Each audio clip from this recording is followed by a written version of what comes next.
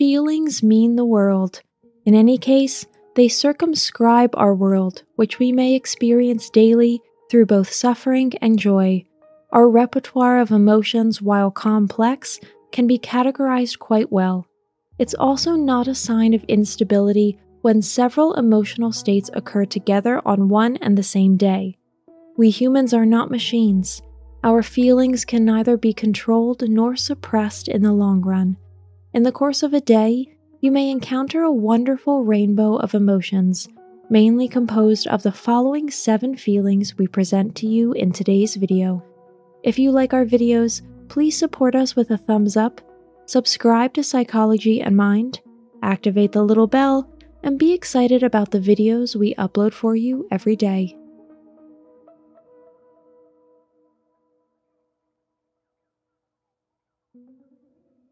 Number 1. Joy. It is the essence of success and our personal happiness. Some people have a real talent for recognizing the beautiful, the funny, and the joyful in every moment.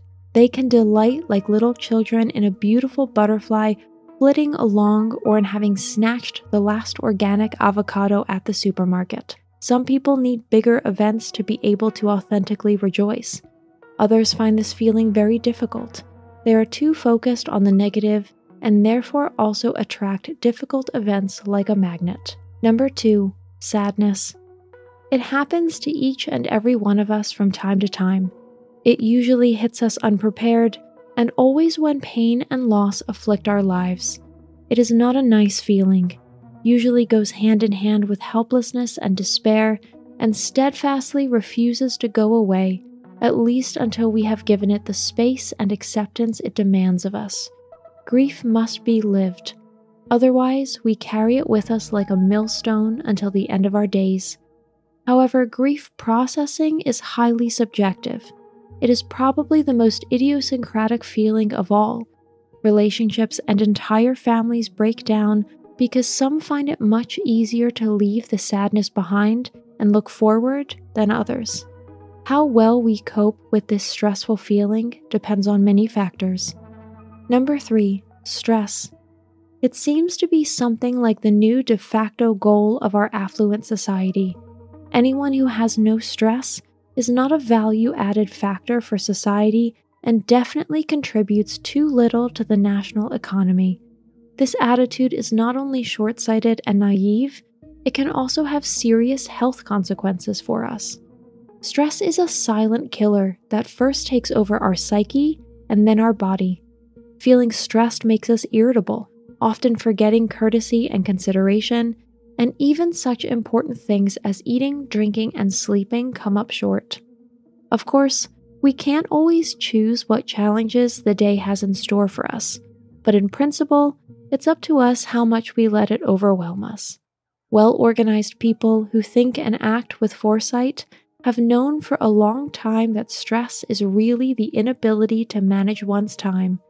This is not always true, of course, but a large proportion of the activities we have to do need to be reckoned with, either immediately or on a more or less planned itinerary. Number 4. Anger.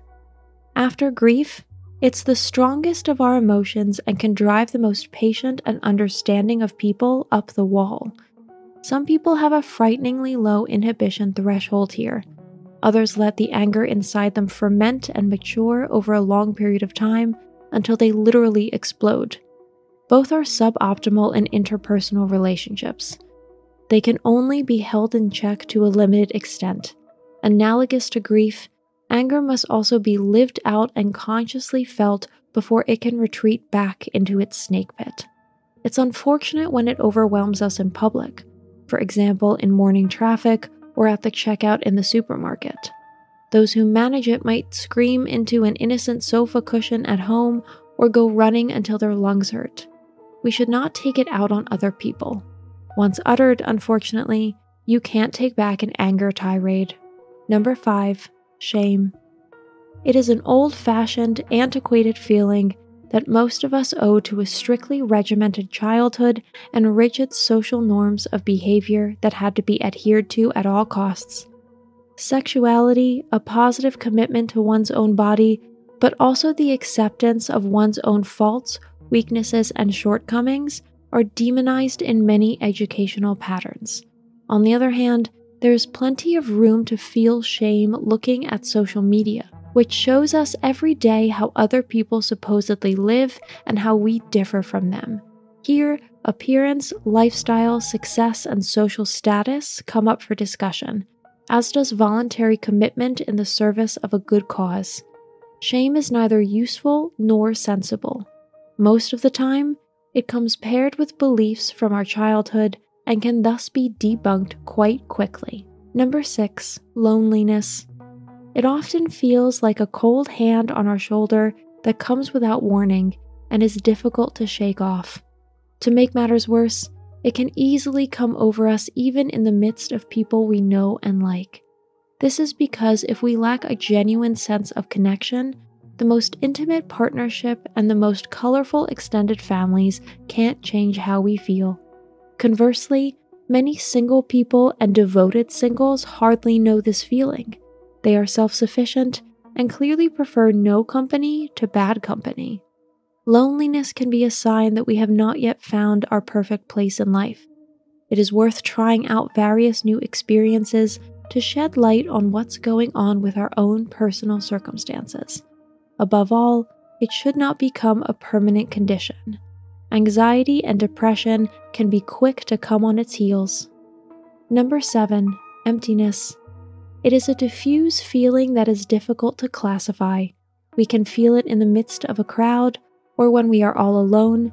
Triggers can be the eternal routine at work or the perpetual daily grind at home.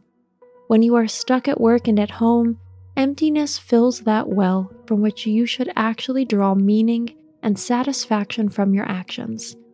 If you regularly feel emptiness, you'll have to break through this curse. Otherwise, you risk burnout or even depression. Again, simply trying something new can be an extremely effective first aid measure. Routine is the proverbial death of a fulfilled and active life. Today's conclusion: a feeling is worth 1,000 words. This is exactly what makes it so difficult for people to deal with them. Sometimes, they are like a shadow that hangs over an intrinsically carefree moment. Some are gloomy premonitions that we are not balanced in that moment. Joy, on the other hand, is like an emotional adrenaline rush that we often can't get enough of. However, a life of constant joy would not be a real life. A real life consists of the full range of feelings of which we humans are capable. We can open our hearts and doors to joy, but it rarely comes alone. It needs sadness, emptiness, and loneliness in order not to retain its value.